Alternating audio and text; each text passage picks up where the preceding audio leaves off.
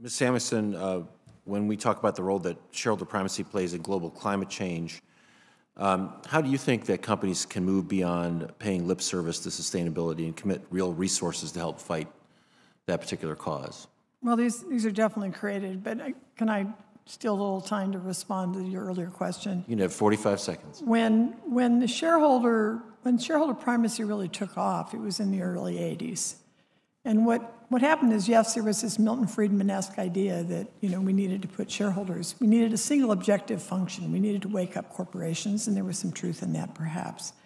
But what happened is, in the 1980s, we started connecting the CEO pay back to stock. Right. Silicon Valley loved this. They could hire people cheap and promise them stock, and things really then began to take off.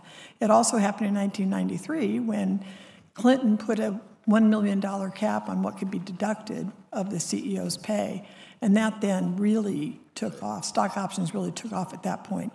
You really got to go back to that point as when this whole thing really started to launch and really took on steam.